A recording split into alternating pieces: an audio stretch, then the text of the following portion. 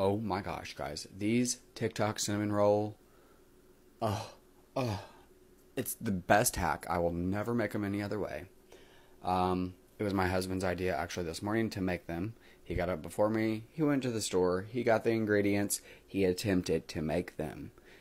What he did do wrong, I'll tell you now. He went to the wrong supermarket. He went to a supermarket that we usually don't and should not go to. He got heavy cream from there. And guess what? As he poured the heavy cream on top of the cinnamon rolls, he learned that it was all curdled. Took the stuff back, blah, blah, blah. Went to a different store and got more ingredients. Came back and said, babe, will you make these? So, like I said, I've been wanting to try them. And here it is. I've seen these on many creators' posts. It's all different versions. And the trick here, guys, is that heavy cream. And but what I went ahead and did was I went ahead and took a half a stick of melted butter, a half a cup of brown sugar, and then I measured some cinnamon with my heart honey because I like cinnamon. Maybe about a half a tablespoon or a tablespoon, I don't know. And then some microdose coffee. That stuff is best at adding that coffee punch because a teaspoon is about a cup of coffee.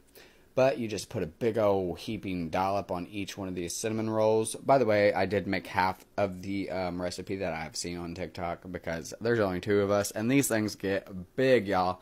They do. They get huge. We only could eat 1 apiece. And normally we'd eat like, I don't know, 2 cinnamon rolls when they're just baked regularly.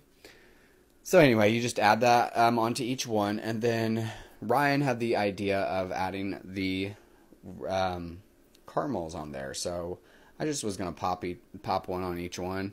And then I was like, well, maybe I should flatten it out so I'll give it an even surface of a caramel.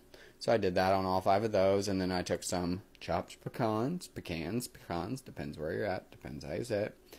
Just add a little, half a handful onto each one. You guys, you don't have to do all this extraness. This is just my extraness and my spin. But look at that. It looks so damn good. 350 degrees in your oven. Make sure that you cover it with foil. I've seen some recipes that they do not cover it in foil. I decided I would because I didn't want my pecans to burn. So stick in the oven at 350, like I said, for 30 minutes. Clean up after yourself. That's a very good habit. It's an OCD habit of mine is why I do it, but that's a good habit, I would say. But look, these things smelled so good. They plumped up and oh, they're so worth it. You would only understand if you tried it. So looky here. Look. Oh yeah, wow. Ooh, hot. So that icing, you're just gonna drizzle, pour it over the top of here, over each one. Quick hack: put that icing on top of your stove whenever your cinnamon rolls are in the oven baking because it'll make it melt and easier to drizzle. But look at that, guys. Oh my goodness, it smells and looks so damn good, and it tastes so much better than it looked and smelled. So I'm going to go ahead and plate this up for y'all. That one right there. I want that corner one. That's the one I am going to get. Again, this is a must try if you have not yet.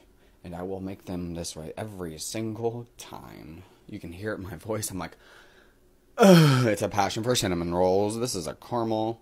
A pecan caramel cinnamon roll. Oh my gosh. This is just like bliss. I appreciate it. To all you creators showing me the different ways of how to and how not to do this recipe. And I love you all. Happy TikToking. Happy cinnamon rolling. Happy eating. Happy yum yum. Eat it. Try it. Do it. I love TikTok. These are the hacks we should know in school. Oh, teach us.